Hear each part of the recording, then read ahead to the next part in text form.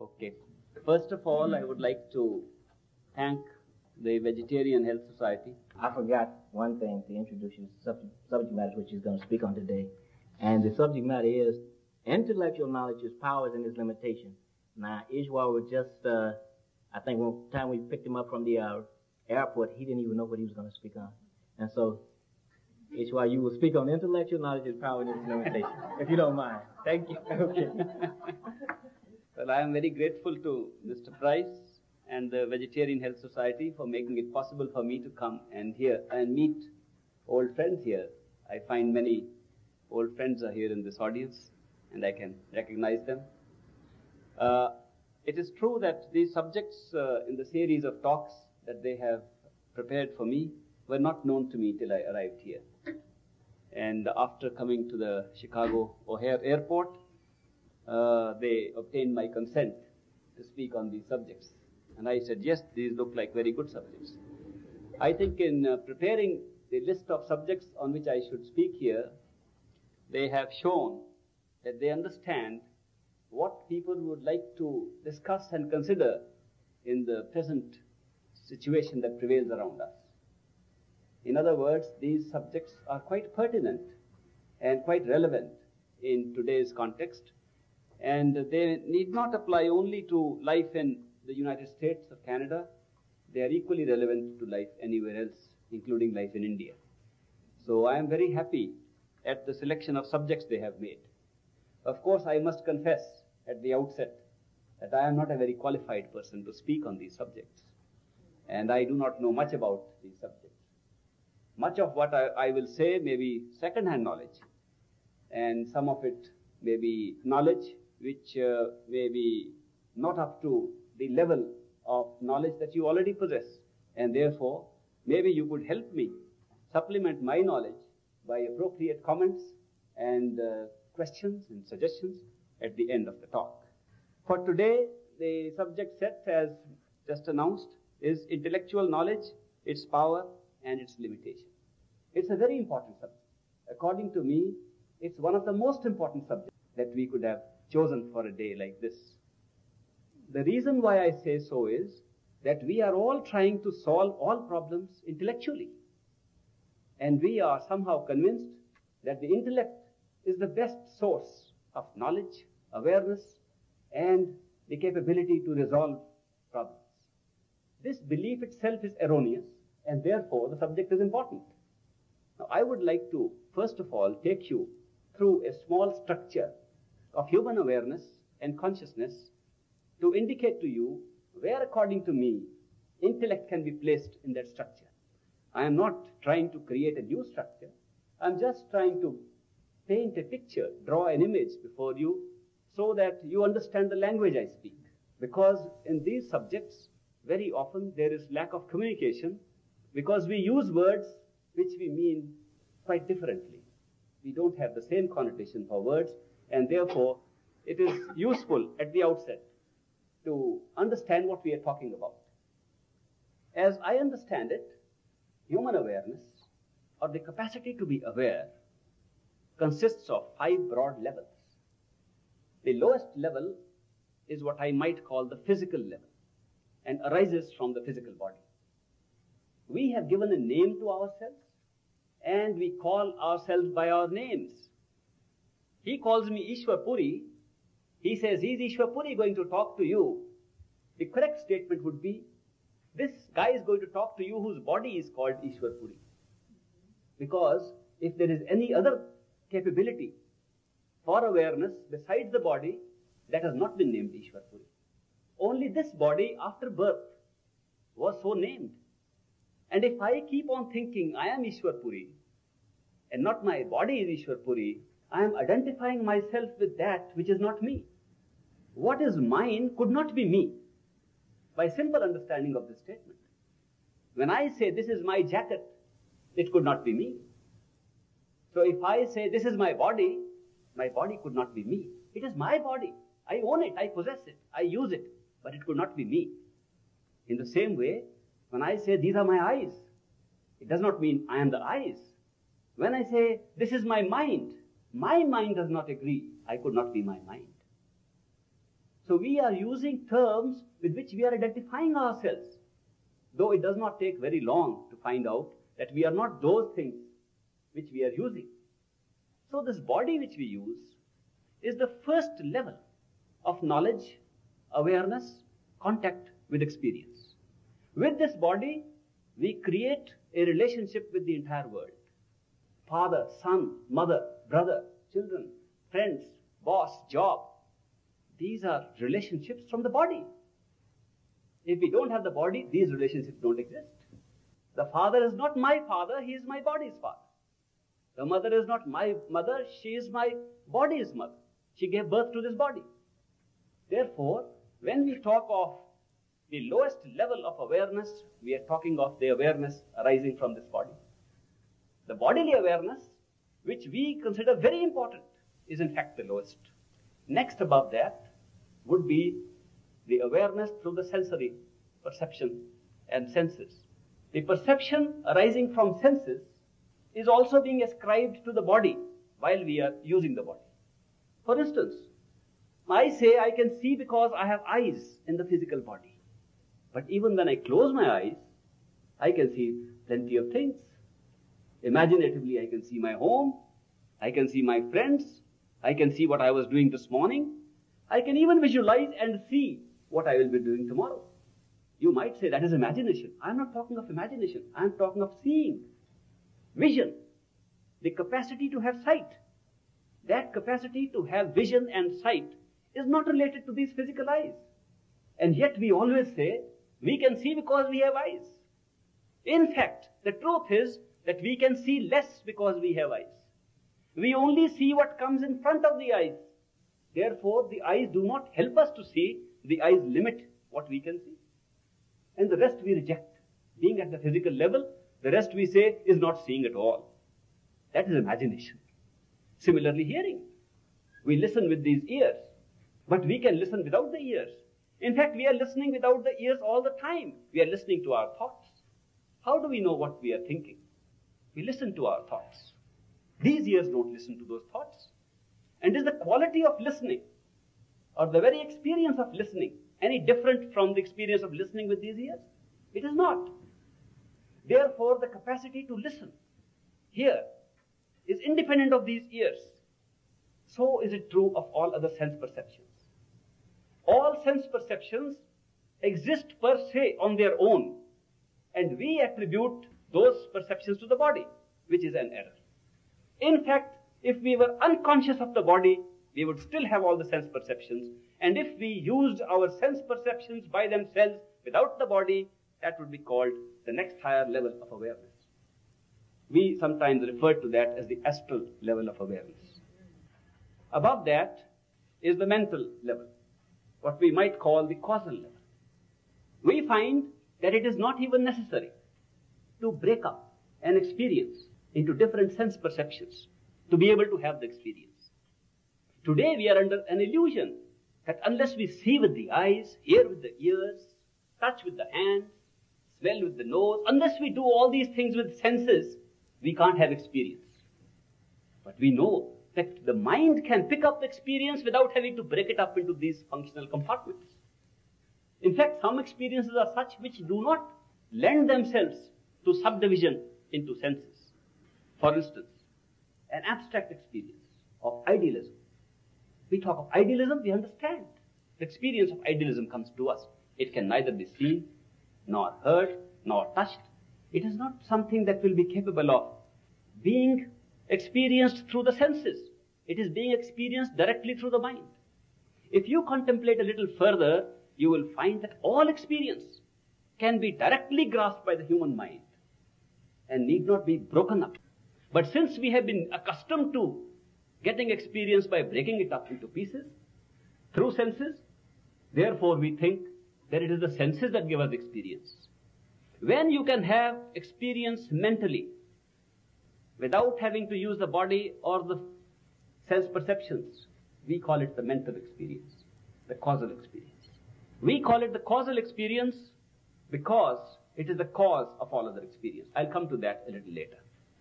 The fourth stage in the level of awareness is where we need not experienced through the mind.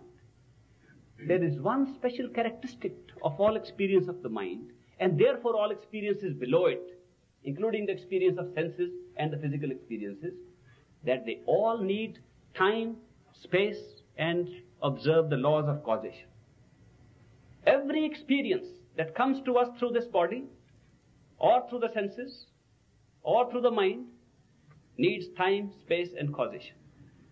Even the smallest experience will be subject to these three laws. Let us see what the mind does. The mind has three parts. This is a classification only for understanding the subject. Don't take it very seriously that actually there are three minds or something. I'm just using this analysis to build up the structure of levels of awareness. The mind has a lower part which picks up the elements of sense perception through the senses. It is doing nothing but absorbing what is coming up. Now, when I say it's absorbing what is coming up, please remember that frames of experience that come from senses by themselves have no meaning unless the mind interprets them.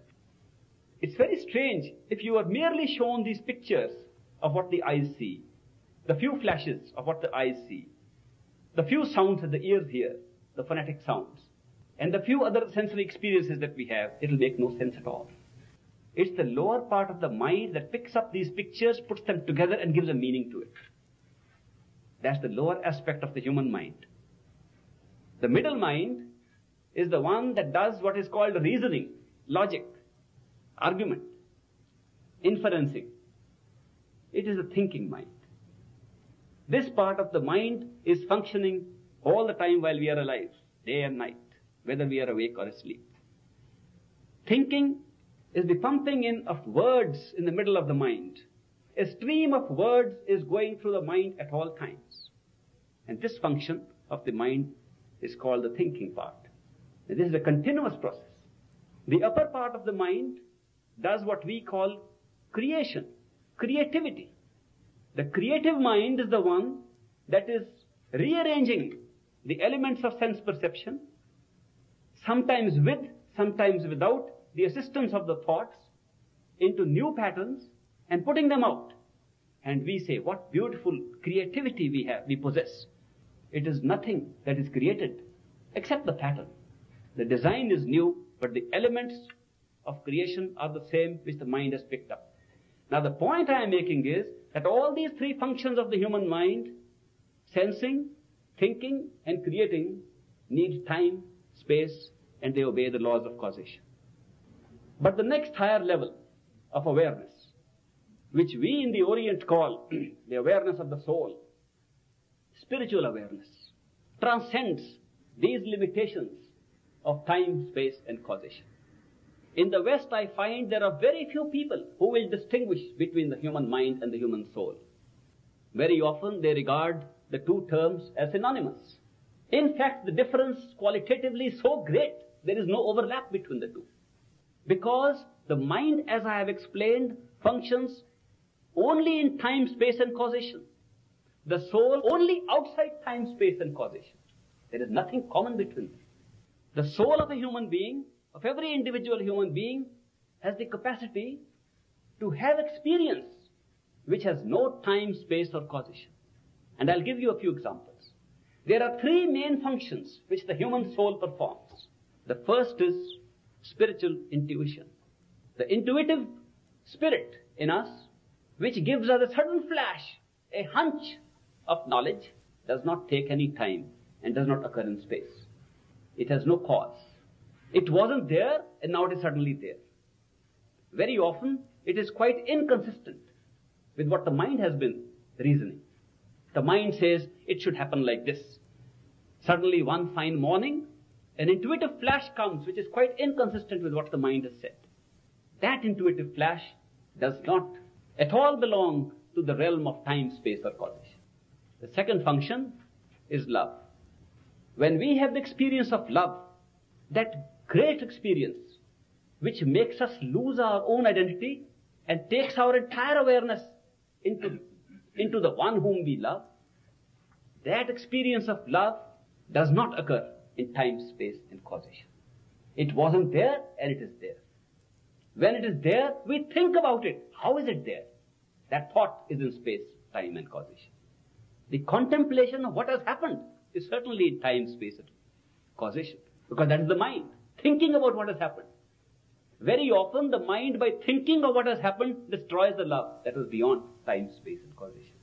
But the quality of love is such that it does not subject itself to the laws of time, space and causation. The third example would be of aesthetic experience, beauty. When you see beauty in something, the experience is identical with love. It does not subject itself to any laws of time, space and causation. These experiences of intuition, love and beauty are not arising from the mind at all. They are arising from a higher level of awareness, which we consider as spiritual awareness, which is arising from the soul of man and not from the mind of man, which is arising from a deeper part of the human self. It is above the intellect, that part. Finally, there is the fifth level of awareness. What is lacking in the fourth level that I should try and describe a fifth level? That inadequacy in the fourth level is, it is still subject to the law of individuation. Even if you appreciate beauty, it's you individually appreciating beauty. Individual, separated from the rest. Even the experience of love is your experience of love, of an individual. Even the intuition, the intuitive knowledge or awareness is an individual's intuitive knowledge. Individuation itself becomes a weakness of awareness, inadequacy of awareness, a cover upon awareness. The fifth level of awareness is when this cover is removed and we have what we might call total consciousness or the consciousness of totality. And the discovery is made that the entire picture of experience is drawn up by one author. And he is the author of all. And there is no such thing as any wall between one individual and another. That highest level of awareness transcends individuation. I have briefly described these levels to tell you how we have the capacity to have awareness at different levels. It does not mean we are using different levels at different times. All are being used together at the same time. We have the physical body, the senses, the mind, the soul, totality, all together. The whole drama of life is going on with this entire complex of awareness put together. The intellect, over which we take so much pride and so much pains, is the third part, the mind. And in the mind also the middle part, the reasoning. The reasoning mind is what we call the intellect. All our educational process, our system of civilizing ourselves, seems to be directed to sharpening the instruments and tools of intellect.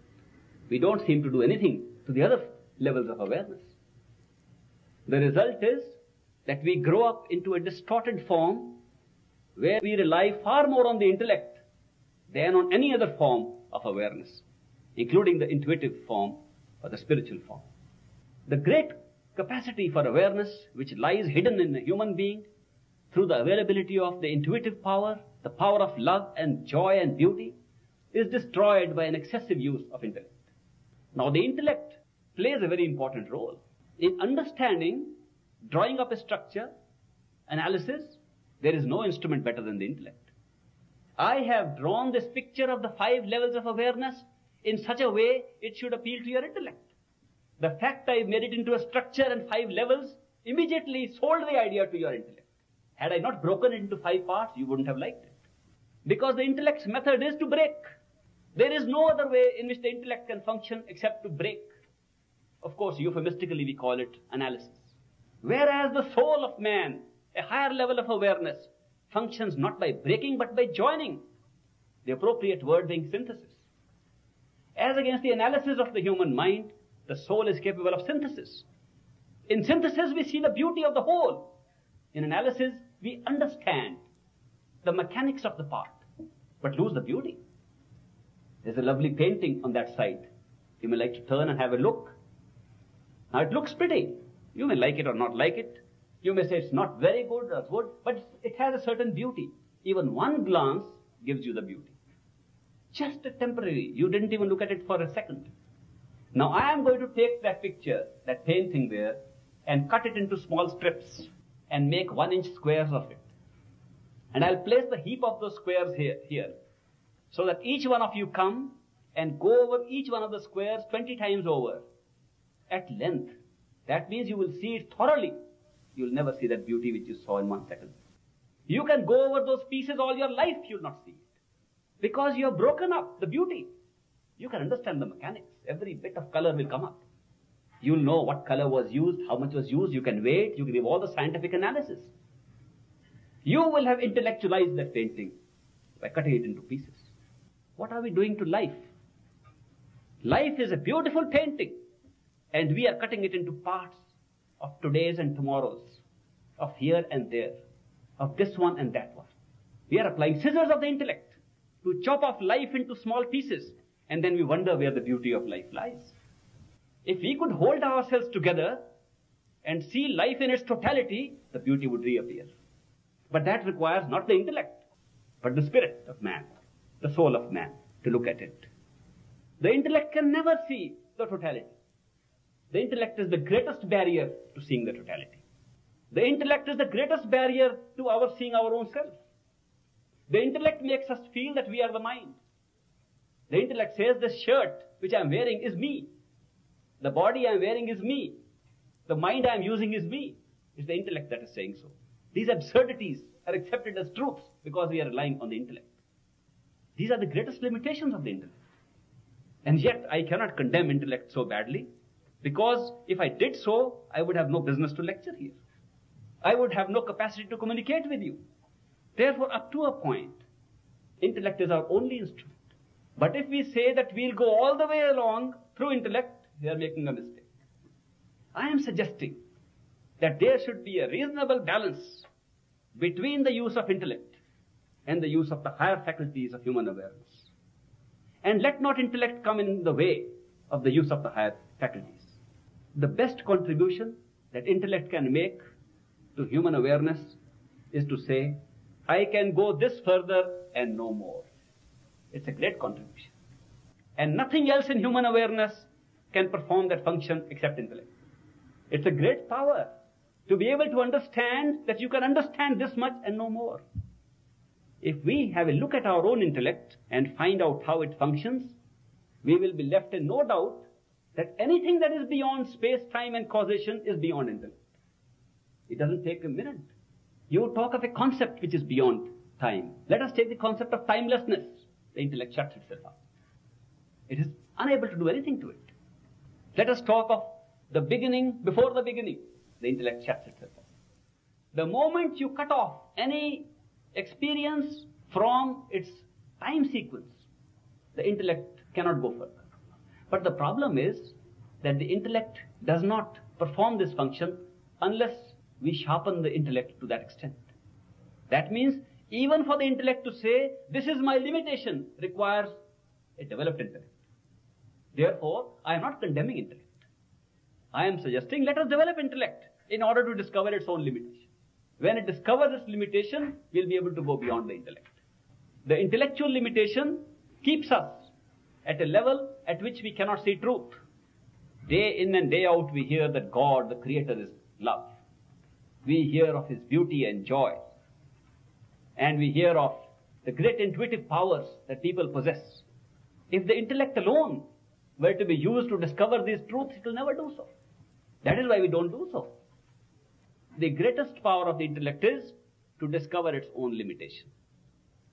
That it cannot transcend anything that is not in time, space and causation. And having said so, the intellect then can be persuaded to step aside, to let the rest of human awareness function. It is not necessary to demolish the intellect. The human mind, which principally consists of the intellectual prowess of a human being, does not have to be destroyed. I find people interested in higher levels of awareness, trying to beat their minds and saying, oh, this mind is the cause of all this trouble. I find it is very easy for us, and I will tell you soon who this us is. It is very easy for us to find a scapegoat for all our problems. That us is the mind itself. The mind says, oh, this mind is terrible. We must beat it out of existence. Who says the mind is terrible? The mind is our enemy. The mind is coming in the way. Who is saying so? The mind. The thoughts. The very thinking process, which is the main function of the mind, is saying, kill this mind. Oh, you'll reach everywhere. The highest levels can be attained by killing the mind. Who is saying so? The mind. What are we trying to do?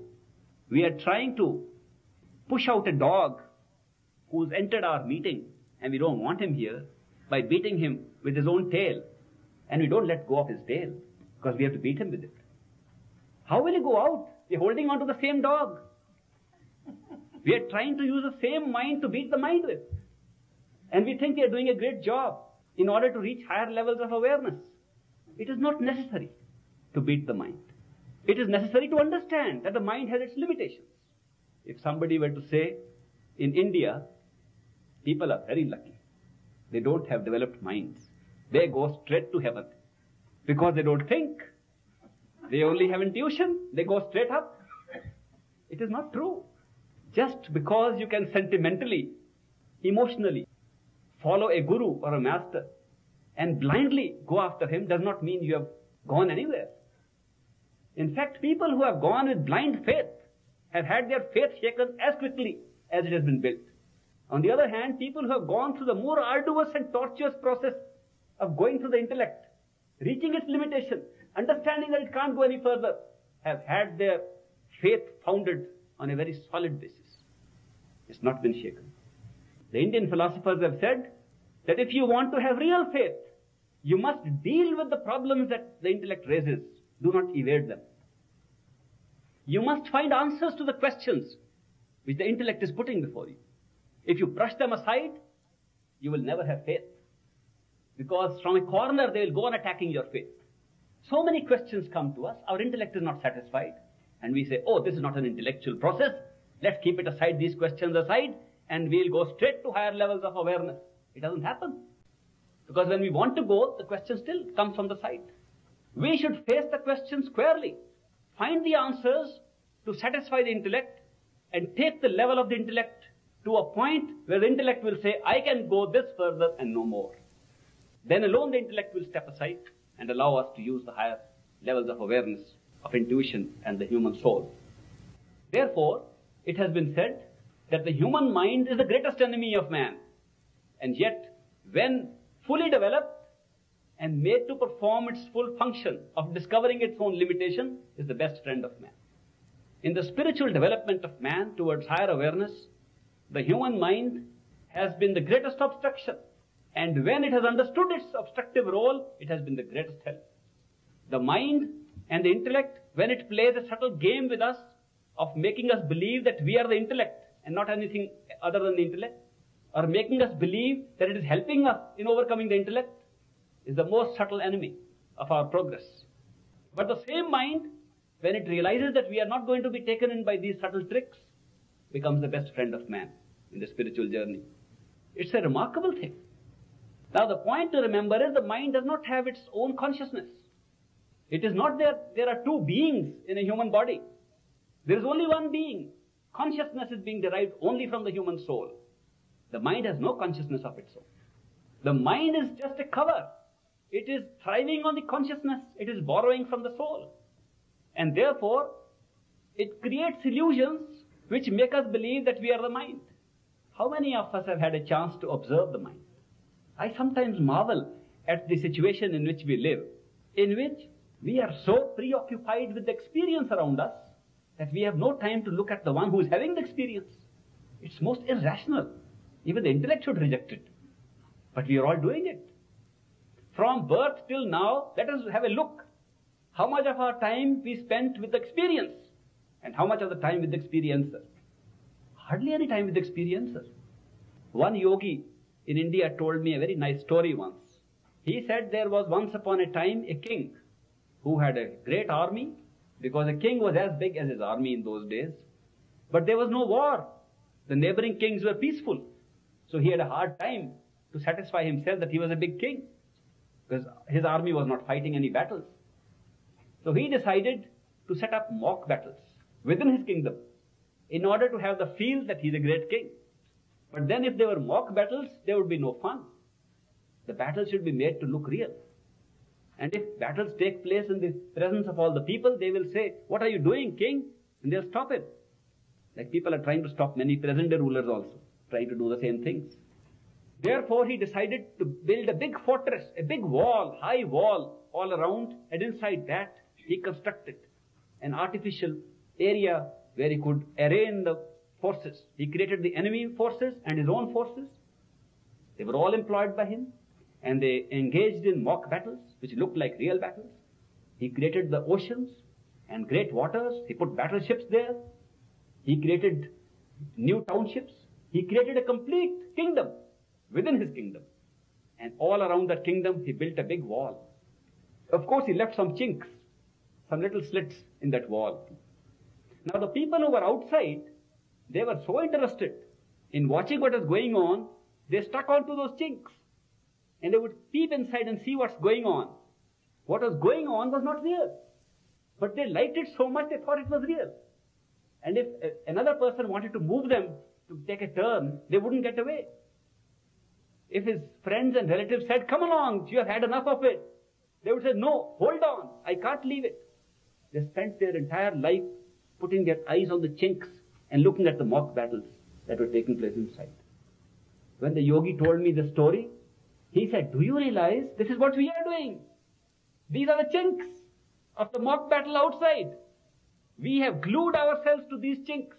We are looking out through these chinks of our eyes and our sense perceptions. We have no time to look at ourselves. We have no time to hear any voice inside us. We have no time to heed any call that comes from within. We have no time to see what is behind these chinks, behind the eyes." This is our situation.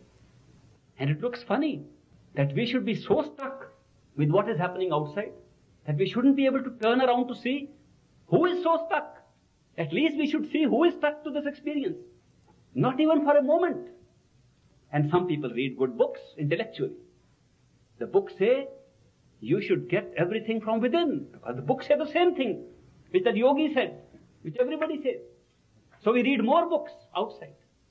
And the books say, if you want to see what is behind the eyes, you must find somebody who has seen behind the eyes. So we go all out to find the person outside who has seen behind the eyes. And the book says, you must worship the Lord who is inside you. So we go outside to a church or temple to worship the Lord who is inside us. At no stage, after reading the books, hearing lectures, hearing the preachers, and thinking about it, with all the intellectual comprehension that they all are saying, go within, we all go without for the same purpose. And this is the intellect upon which we rely so much. It is this quality of the intellect to keep us out that creates the problems. This very human mind, when it begins to pull us back, is equally passionate and strong to pull us back. The human mind has one immediate failing. It is fond of pleasure. That is so immediate that it is noticeable by all. And this weakness is a weakness as well as a strength. Because the pleasures that we see in the mock world around are holding us there, but fortunately for us, there are pleasures in the real world within, and once we turn it, it will not like to come out. So the very weakness of the human mind to seek pleasure becomes the strength of the human mind when it turns to that direction. Main thing is, can we turn the direction of the mind? Can intellectual flow, which is seeking all answers from outside, be switched over to seek the answers inside? If this can be done, the same intellect becomes the strongest power and help for a human being. What is making the intellect go out? There is a small part of the intellect which I shall deal with more extensively in another lecture, the title set for that, which is called attention. It's the human attention that takes the intellect out. The experience around us, whether sensory, bodily, mental, or any other experience, all experiences around us seem to be a fixed experience over which we have no control. We seem to have a control over which of the experience to attend to and which one not to attend to. It seems we can pick up some experience through our attention. It's a great capability. It's one of the greatest gifts that God could have given to man, to provide him the instrument of attention, by which he can pick up part of the experience and leave the rest. He can be here and not there. This capacity to be here and not there is the capacity which enables man to be there and not here. The capacity to switch over the human consciousness and the mental flow outside within comes from the use of attention. The only part of human awareness which can be manipulated, which is within our control. Through the effective use of the attentive mechanism, the mechanism of attention, we can change the direction of the flow of intellect from within outside to outside within. When that happens, we discover the reality of our own self. And the same intellect, being guided by the pleasures that lie within, then takes us very fast within. In one of my earlier days of discipleship of a great master, I used to question why he always said that there are great pleasures and joys within. And I said that many yogis and holy men in our country have been saying that pleasure is the basis of sin, is the basis of our continuous birth and rebirth, is the basis of all the ills we have. And you are saying there are great pleasures inside. Are you not bribing the human mind to go in? Is it not a bait which is not very ethical? And every time you say, take the mind inside because there are a lot of pleasures inside. And the great master used to say, that's the only way the mind will go in. There's no other way. It is a bait, but it is the only bait that works. And since those tremendous pleasures and joys are there, which are joys for the mind, for the intellect, therefore we are willing to turn. The only point is we don't believe that they are there. There is a dark period, a little blank period of switching over from here to there. That little period, which is a very small period, but a very critical period, when we are not sure if they are there, so we are not sure of leaving these. If we don't leave these, we don't go there. When we are not sure they are there, we stay here. Then we say we want to go there. When we want to turn, we don't leave these for taking us to higher levels of awareness. Thus, I would say the intellect of the human mind has the greatest potential for helping us as well as the greatest potential for obstructing us from realizing ourselves. I have made these statements. I'll be very happy to answer any questions or listen to any comments on what I have said. Thank you. Yes. That process of changing from the fun on the outside to go to the inside, does one have to completely give up the outside 100%? Or is it that he gives up part of that and gets part inside? He gives up 50% out, he gives 50%, he gives 75% out, he gives it. Is it a proportional thing, or does he give up 100% out and then start to get the inside? I have been trying to use this telephone call, overseas calls, and I find it goes through the satellite. And the words bounce from the satellite. And I have noticed that there's a little time lag. If you notice carefully, a slight time lag between your speaking of the words and they're being reached there and they're bouncing back. Very small time lag. If you are very careful, you can notice. When we have been communicating with spaceships, there has been a longer time lag. You probably know that when we send instructions to one of the probes going to another planet, we would send a message. Through space, it would take several minutes. So although the instruction would be responded to immediately, we would hear it after half an hour. Time lag is there. In the same way, in switching over from here to there, there's a time lag. Small area of a gap. If it was a straight line and we gave 50% up here and 50% came there, it would be easy. We would all transfer ourselves. We just make short installments.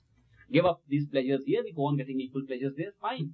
What is happening is we give up some pleasures there, there's a time lag to get the pleasures there. In those time lag, we come back to those pleasures here. There is a definite grey part in this transition from the pleasures outside to the pleasures inside, and that is where many of us get blocked. It is said that there are only two major areas where we really get blocked in a spiritual journey. This is the first major area. The second comes at the level when we want to change from individuation to total, final stage. So there are two major areas which are called dark areas. And this first one is sometimes referred to as the need to put in human effort. Otherwise, they say an enlightened man should be able to do the switching immediately. He can do it. But a man of enlightenment, a mystic, a master, although he can do it immediately, he leaves this to create the concept of human effort. And he says, look, I am going to take you on a beautiful journey. It's a lovely trip they are going to make. I'll give you the time schedule of the train to read. And you see from the, as soon as we board the train, from there, every station stop will show us new sights, lovely things. I'll buy you the ticket. I'll go with you. I'll be there at the station. But you come to the station yourself. And just because we are not sure if he'll be there at the station, we don't go. That portion from our home to the station, we are not willing to go. That's the dark portion. Therefore, although theoretically it is true that you need not give up everything here to get everything there. You give partly here, you will get partly there. But when you give up partly here, there's a time lag before you get partly there.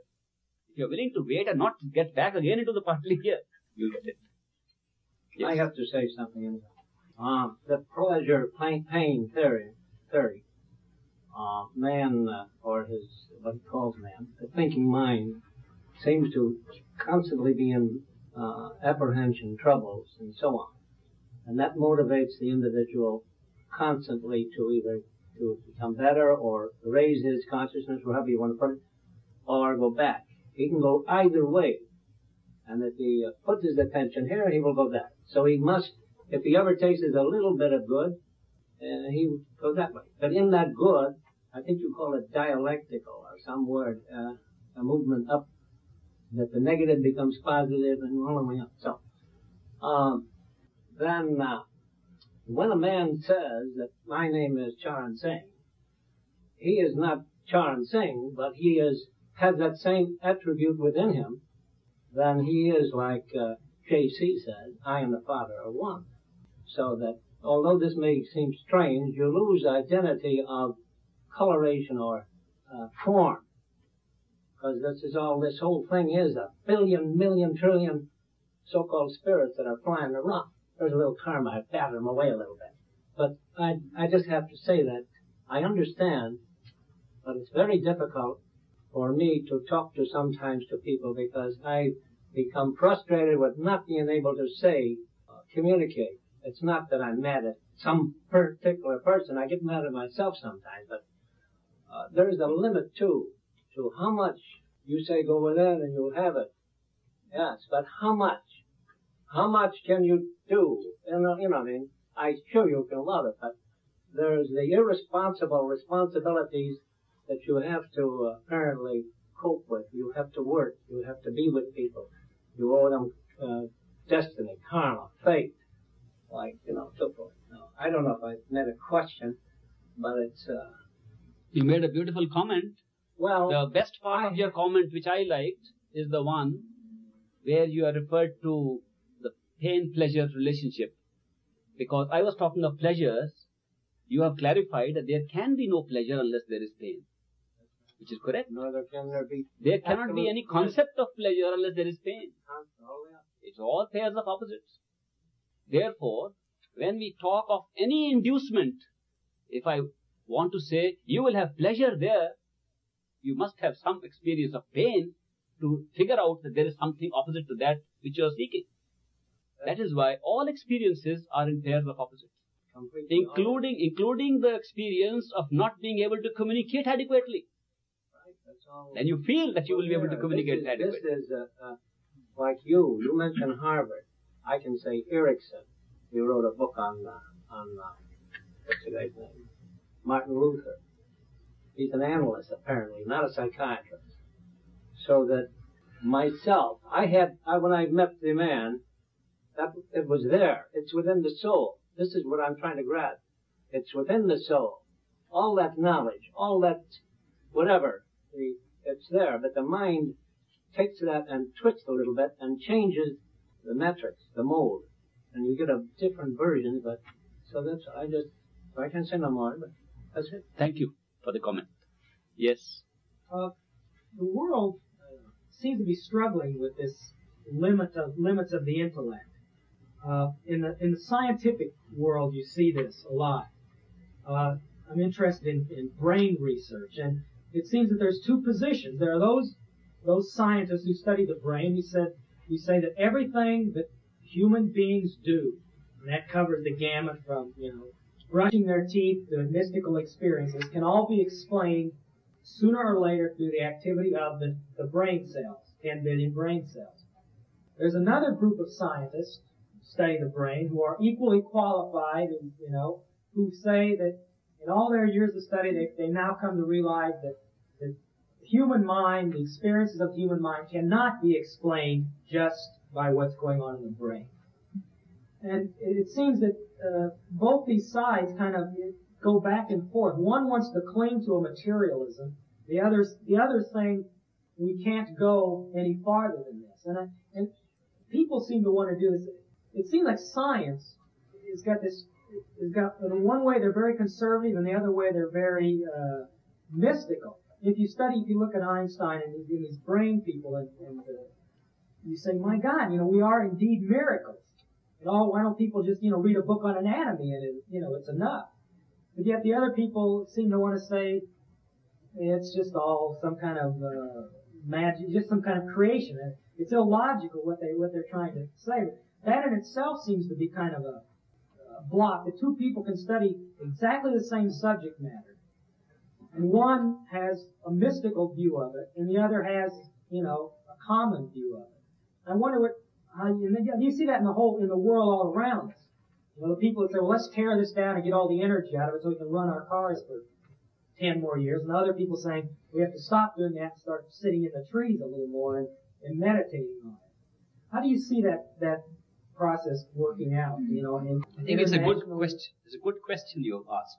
And there's a better question hidden in the question you have asked. You have said that the 10 billion or 20 billion brain cells, I'm not sure of the number, there are different people saying different number, that these cells are responsible for the functioning of the brain as revealed in the experience of consciousness. The others say that when consciousness functions, the 12 billion cells get activated. Okay, this is, maybe everybody doesn't understand that one, so I'll put it in another form. I am having a look at this piece of paper. I'm just seeing this piece of paper before me. How do I see this paper? The conventional scientist of yesterday, he said you see the paper because there's light. If the light is put off, you won't see the paper. And the light that is there, that light falls on it and gets reflected from the paper and travels in near parallel lines towards your eyes. And in the eyes, you have the lens which focuses this on your retina. The retina has those rods and cones of the optic nerve which carries the message to the brain. In the brain, the message is transferred to the appropriate center in the gray matter, and in that appropriate center, consciousness picks it up. Which means if you're not conscious, it won't pick it up. If I'm sleeping, or I'm given a drug and made unconscious, I may have my eyes open and the light may be on, the paper is there, I won't see it. When I'm conscious, consciousness picks up this experience. This is the conventional scientist's explanation of how I see the paper.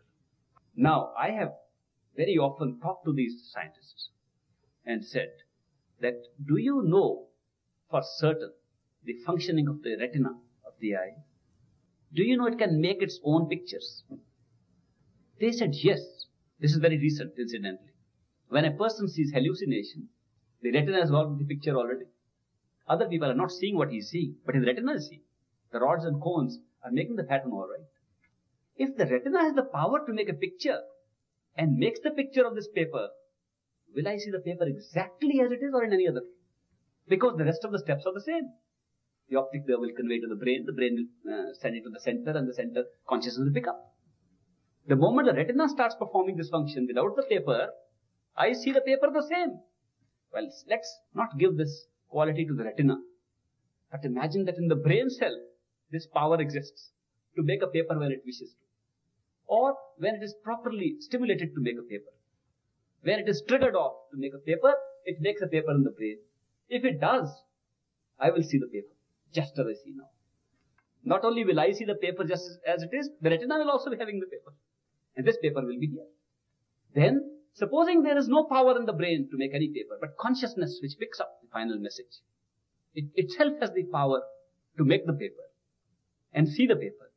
Then the brain will also have the paper, the optic nerve will have the paper, the retina will have the paper, and this paper will be there as I see it now.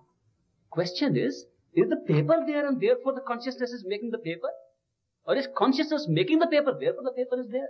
Which is the causal direction? Which is the cause and which is the effect? That's the question. So the scientists turn around to me and say, that is a very simple question to answer. Whichever comes first must be the cause. What comes later must be the effect. Cause-effect relationship is in time. Therefore, if I take away the paper from you, you don't see it. When I put the paper before you, you see it. This is the cause, and not what you are seeing. And I tell them, that's very good. This has one little fallacy, of course. The fallacy is that the one who's taking up the paper is also in the same level of consciousness as the paper. If I can create a paper from consciousness, I can also create the guy who's taking away the paper. To illustrate the point, supposing I'm having a dream, and in the dream I see this paper. Now, we know when we wake up that this paper wasn't there. The mind made the paper, so it was clearly projected from the mind onto the table in the dream. Of that there is no doubt, because we have woken up. That's how we know. Supposing we haven't woken up, and in the dream I see this paper, and suddenly the thought comes to me, this is not a real paper, it's a dream paper. I am having a dream. Somebody standing there in the dream says, no, it's a real paper. I can pick it up, you won't see it. So he comes and takes the paper, he says, how can it be a dream? I say, fine, you proved it is not a dream. And when I wake up, I find this paper and the guy who picked up the paper were both exactly the same part of the dream. So long as two experiences belong to the same level of awareness, one cannot be used to prove the other. If I can, through my consciousness, create a paper, I'll surely create the entire creation around me, the entire experience at that level. Therefore, no part of that experience can be used as a proof of the causal direction of what is causing what. Now, here, the scientists are running into this difficulty. They know that the two things are happening together. That when you have a certain conscious phenomena, the brain cells also do this. What is first and what is second cannot be answered. There is one answer. One way to answer that question. The same way in which you can say whether it was a dream or not, to awake. Because there is no doubt left when I wake up. Supposing I saw this paper in the dream last night, and this morning when I woke up, all of you came to me and said, look, that paper was not a dream, it was real. You know, I'll reject the testimony of all of you. I say, I know it personally. It was my dream. You can't disprove my dream. If I wake up, nobody can disprove my experience of awaking. The same way, if there is a method by which you can raise your level of awareness to the next higher wakeful level, not just expanded awareness in the same level, next higher wakeful level, you get the answer whether what you saw at the lower level was being created from consciousness or was real and was being fed into consciousness. Now, these mystics who have done that, their experience is that the causal direction is clearly consciousness to the experience. Through consciousness alone we are creating everything. All that we are seeing and experiencing, whether sensory or otherwise, is being generated from consciousness.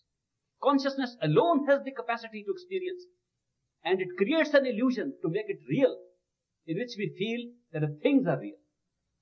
Now, many people would like to say, but if the world looks so real, how can it be an illusion? Well, it is precisely because it is so real, it's a good illusion. If it didn't look so real, how would it be an illusion? There's another important point to remember, that when we talk of illusion, we are not referring to the unreality of illusion. When I have a dream, the dream may not be real in the sense it is not what is here now, but it's a real dream. People talking of illusion or having read some books, they reject the whole thing, it doesn't exist. Of course it exists as a dream.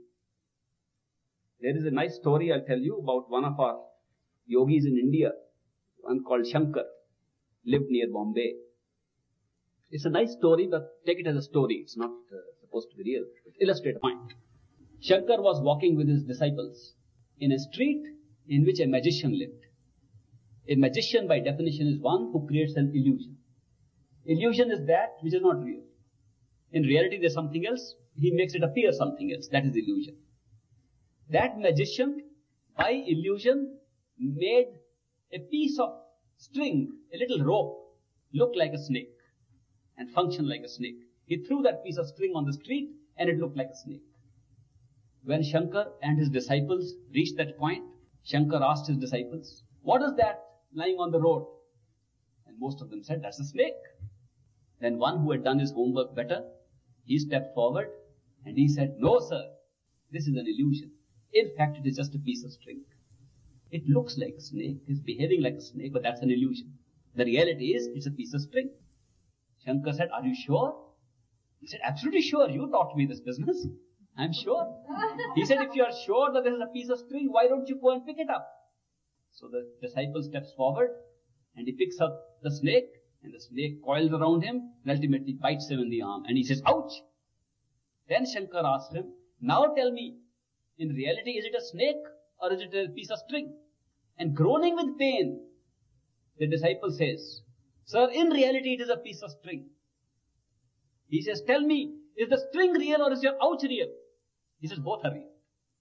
Now the point I am illustrating is, it is not necessary to have real things to have real experience. You can have real experience with unreal things, and that's precisely what is happening. If in a dream, a person attacks you with a knife and inflicts pain on you, the knife is not real, but the pain is. The pain, even in a dream, is real, but the knife is not real. What is happening here around us is, and that is called the grand illusion, Maya. We call it Maya, the grand illusion. The grand illusion is that from the experience of pain and pleasure, which is real, we are jumping to the conclusion that the things that cause them are real. The fact is, the pain and pleasure is real, but the things are not real. They are illusion. And this is being created because the causal direction is from consciousness to experience. Through our own consciousness, we create the entire experience, and the experience being real, we begin to think that the things placed in the experience are also real. And we are looking into the chinks only and not turning away. We create this floor out of, our brain creates this floor out of the light patterns. Yeah. It creates you out of the lines in your face, and it's all, none of this exists. It only exists as images in our brain. Same thing with the sounds. Correct. You learn these sounds, over a period of time, you just put them, it creates the image outward. If someone ran in here and just robbed a grocery store down the street, he would have a totally different creation of this scene, you sitting there talking to us, than we perceive it. Right.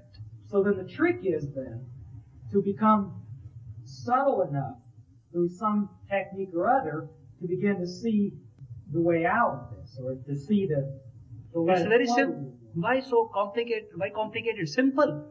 The trick is, the technique is, that instead of seeing at the things that are happening, turn around to see from where they're happening. That's all. That's what I've been suggesting. Just turn the direction of attention, and you'll see. You will see the cause directly. But we are so tied up with the effect, we never see the cause. If you ask me, all meditation is an attempt at turning the direction of attention. I want to say one thing. Years ago, when I studied whatever, I don't know, science probably, we talked about you didn't see anything where there was no eye. There was nothing there, or it wasn't color at least, if there was no eye to see it. Now people see without eyes. Well, but they were talking Now they about see so much. Some see with much physical. I'm also talking physical. I know, but you're talking about something different. But when I studied science, no noise, if there was no ear to hear it, or no eye, if there was no color or painting or whatever, if there was no eye to see it. They said it wasn't there. Okay, I'll give you a very small experiment to conduct. Watermelon. The experiment I would like you to conduct tonight, or tomorrow, or at your convenience is to get into a place where you can hear nothing for a few moments. Is there any such place? Mm-hmm. Has anybody sat in a place where he heard nothing? Try it. You may have thought that you have heard nothing. Because, no. You will see the immense sounds around you at all times. You will sit anywhere. Plenty inside. Try and sit somewhere. But you have to notice. That means attentively listen. Is there any sound coming? If you didn't have an ear there wouldn't be one. But you may block your ears. That's what they used to say, I'm telling you. They used to say? Yeah, they used to say there was no sound if there was no ear to hear. And there was no color if there was no eye to see. But the Indian mystics for the last several thousand years, since the Rig Veda was written, several thousand years they have been saying that the real hearing is having ears you hear. Without ears you can hear. Without eyes you can see. No. I was talking about something physical, different. How is it different physically? No, when you say physical, I am also talking about physical sound. An actual thing there. or whatever. What is an actual thing? I'm talking about spiritual and otherwise. Okay, you tell me, when you come from your home now, you were in Deerfield, Yeah. right? And in Deerfield, you were sitting in the sofa and there was a cat there, there was a dog there. You can see them? I couldn't with my eyes closed. Right now? If I didn't have any eyes, I No, couldn't. with your eyes open or closed, can you see them now? No. No, they're not here. I know they are not here, but you can see them. If you could not I see, know what you're talking if you could not see them, you would not say they are not here. Do you know you could not say they are not here if you could not see them now? This statement one makes, they are not here after you have seen them, that they are there. They are there. You've seen them there. Therefore, the quality of seeing, is this not physical? Have you gone to the astral level to see them? Have you gone somewhere else? All you are saying is, it's my memory, it's my imagination. But seeing is the same. Seeing is not different. Well, why did they teach us that, I wonder? Yes. Yes, please. What step-by-step method would you say there is to rapidly putting up with words? Oh, there are a lot of these things coming up. Yes. What's the difference between attention and consciousness? The difference between consciousness and attention is that attention is a probe, a thing that can pull attention to one point. When you give attention to a thing, you draw consciousness to that thing. If you give attention to a subject, you draw consciousness to that subject. Consciousness is the total awareness. But when you draw awareness to a particular area of experience, it's called attention. So attention is the capacity to be conscious of something and not conscious of others. For example, if you hear music in an orchestra, the drum and the flute and a number of piano and a lot of things playing, and you want to hear the flute only, it sounds very good. You give your attention to the flute. The more attention you give, the drum becomes less audible. If you really have concentrated attention, you will not hear anything but the flute. This capacity to put consciousness only on one experience or a small area of experience is called attention. So if we want to realize, that everything around us is an illusion, we have to take our consciousness and you can reverse the flow of attention by using the same process of thinly siphoning your consciousness through attention on your own self. You see the illusion? Yes. Can you talk about the subject of merits? It appears that we have a quantitative amount of merits that we're born with. Some have more or less merit, apparently. I've read stories in some of the different books that talk about people that have various pleasures, maybe from the vices of the world. They waste these merits, or they hurt people and they waste these merits, or they do other things and they get some of these merits back. How does this exchange take place? Why is it that pleasure? I guess it would be like opening the hole of the body somehow and letting all of the pleasure or the merits go out when they would rush out through actions centrifugally from the body. Can you talk about that? What you're really talking about is the human ego. You heard of ego. I talked of intellect. I didn't touch upon ego. But the fact is that all these are related to the ego. The ego, individual human mind, wants to excel in relation to other human minds. You have heard of problems. Have you heard of the word problem? In this country we hear very often. I have a problem. You hear that all the time? Yeah. Now I want to suggest to you to have a look at this word problem and see if there's any problem except the problem of another human being. Is it true that if there was only one human being on this earth, there would be no problem? Problems are not being created by anything else, but they're social problems, problems of more than one human being. And that is the problem of comparisons, of ego. The problem of ego is the one that creates. In fact, you will discover that, I think later on it will come, in the subject Socratic theme, know thyself. I'll deal with it extensively. Your question and ego and how it functions and how we think that these are the merits and they can be known out or not, that I can deal with it that way. Yes? Does it require a certain amount of attention to go from one level of consciousness to another? Is all your attention to spread out on this level? You have to gather it. When it's scattered, you will feel that when you try to pull it back, it's like strings tying you. If you're tied up to too many places, you have to clip them to withdraw to yourself. You don't have to go anywhere. To go to a higher level of consciousness, you don't have to go anywhere. A lot of people say, how do we go to a higher level of consciousness? I tell them the simple method is not to go anywhere. It's by going somewhere that we are not at that higher level. We have to be back to ourselves. That's the higher level. And what is not letting us come back to ourselves are the scattering of attention to different places. Once we cut off these various strands which are tying us down to various attachments, then we can withdraw. That is necessary. Yes. About a year ago, a psychic told me that in my search for turning within, that I was my biggest problem because I stand in my own way. And I found it hard to really, again, I realized that this is a problem of intellect, and intellect cannot understand that problem of intellect. That's true. That's what I've been talking all evening. You know that. Is that what they mean by standing in your own way? Exactly. It's been real hard for me to try. I've been rolling that around in my head for almost. No, you can't do it. What do they mean? What do they mean? When you say, it's been very hard for me to try and understand that, naturally it's hard. Because you're trying to understand with the same intellect which is standing in the way. Have you tried understanding it any other way other than intellect? No. Therefore, the answer is to find some other way, not the intellect. Intellect stands in our way, and intellect cannot be a solution to finding a way how to get rid of it, because we are enforcing it. Some people say, I tried very hard on this spiritual path. I said, then you never got anything, I'm sure. I said, how do you know? Because you tried very hard. You put yourself, your mind so much into it, that the very wall you are trying to demolish, you are building up at the same time. You have to go over to intuition, love. That means you have to jump into an area where you are not accustomed to. You have not used these faculties.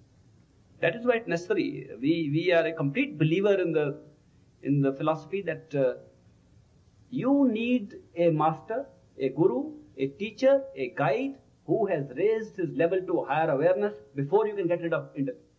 For the simple reason that any other way of trying to understand the problem uses intellect.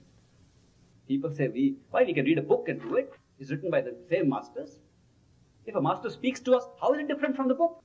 The difference is that the book says what your mind says. The book means different things depending on your mind, on different days. The book is nothing but your mind interpreting what is there. You are reading your mind, not the book. When the master is there, living in front of you, he tells you, mind says, no. He says, yes. Surely that's not your mind. Somebody says, no. There are a lot of people who got all the knowledge from a bird flying. A bird was going over the river and suddenly by inspiration they discovered it. When you try to understand bird talk, it is all your mind's talk. Some people say, no, with your own ideas you can develop it. What are ideas? Your mind. Once you realize that the problem area is your mind, you cannot use the mind to solve it. And what else is there other than your mind? Except a teacher who will not let you go with your mind. There's no other way. And a teacher can be no other except another human being who does not talk the language of our mind. Any other teacher, even God himself, cannot communicate with us because we communicate with our mind. God said this to me last night. A lot of people tell me. And I tell them, are you sure your mind didn't tell that? Tell me the distinction. There's no distinction. In fact, I can tell them for certainty your mind said this to you, not God. Let them listen to somebody who's not their mind. They will know what God tells them. That is why, if you want to break the barrier of the intellect, it is necessary to find a teacher who has raised his level of awareness above yours, functions without the use of the mind, uses these capacities of love and intuition, and communicates with us through those faculties. It takes us out of our own minds. That is the minimum that you expect. I always have one, in a way, I just couldn't get the word, but when you put yourself down, there's another word that them fellows use, but, it's whatever, but it really impedes one from, in other words, when I mention different levels, whatever level you happen to be at, it's possibly the greatest moment for your consciousness, so that you really can't make that progress unless you get that inner help, like you mentioned, so that so you shouldn't feel bad or sad that you're being picked on, although I have, you know. It was necessary, but I just say that. That's a point in meditating and so forth. You shouldn't worry too much about what happens from moment to moment, because it can stop you from. I go further and say you should never worry. Not in meditation, never. You need not worry. Worry has never solved it. No, but you can't. You don't know where you're at really, and it's up to him to place you where it's beneficial if you go up or down or what. So that's it. Yes. Is it true that some people that worry, however, have imperfections in their, let's say, a person that sits on his hands all day and he wonders why he can't get any work done? He says, how can I get some work done? Isn't it a truth that he has to make some efforts and let's say, get a certain understanding that you have to get off your hands and do a certain thing? But aren't there more subtle things that bring up these worries in some minds? There are things that they must do. It's not just the fact that they can't worry, because that could be suicidal, couldn't it? Yeah, when I said you should not worry, I know that everybody will still worry. I'm sure of that. I'm sure of that. When I said that, I was sure of that. Therefore, what makes us worry is not a simple fact that we have decided to worry. It's not that simple. There are a lot of factors which are responsible for making us worry. There are a lot of factors which make us feel that we have to put in an effort. There are a lot of factors which make us feel that we have to try hard and do all those things. But when you discover the truth at higher levels of consciousness, then you find that all those factors were induced by a pattern. And the fact that you feel, I must make an effort, is also an induced feeling. And it comes from a higher level of consciousness, where you are being helped. Some people have asked me this question. In spiritual growth and progress, is grace more important than effort? Straight question. Is it all His grace or is our effort? And which is more important? And I have always turned around and said, what is the difference? Will you ever make effort without His grace? Why does the thought come, let's make effort? That is the grace. If somebody thinks grace means this wall will break up and something will come, it never happens. The grace is that you want to do something. What looks like your effort at this level of consciousness is discovered to be happening entirely because of Him when you go to higher level of consciousness. What looks like your effort here becomes entirely His grace at the higher level. It's the same thing. It is grace that you think you are making an effort. So there's no real difference. Difference is because of the two levels of consciousness. Yes? There's a certain degree of helplessness I think one feels in rising above the mind at times. It's similar to the story you related about the dog entering the room and you beat it out holding the tail, you know. And therefore I think the need for prayer and longing to rise above it, I think, is a sustaining part of human growth. Quite right. Is that right? Quite right. Well, thank you very much.